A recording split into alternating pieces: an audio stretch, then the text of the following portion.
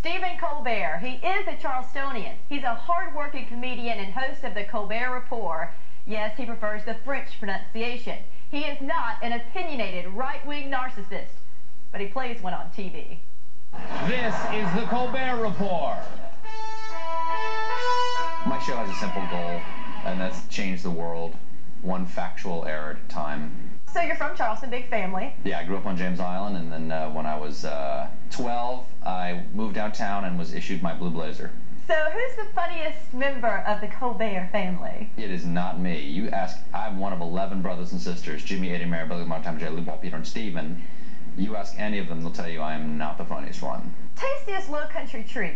We have shrimp and grits, Shrimp and grits. RC Cola. Shrimp and grits, you don't have to go any further. But if you don't mind, I'll say shrimp and hominy. So it's a long trip from Charleston to hosting the President's Correspondence Dinner. Yeah.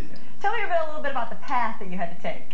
Oh, you know, most of it was pretty common, you know. I went to Chicago, went to theater school at Northwestern, and then I was a waiter for years, you know.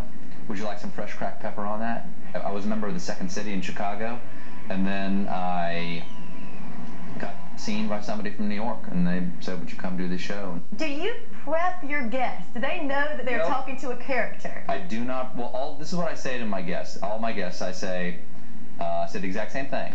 You know that you know I am a professional idiot, correct? What would Stephen Colbert from the Colbert Report say to you, Stephen Colbert from the Low Country? He would say you have a salad stain on your tie.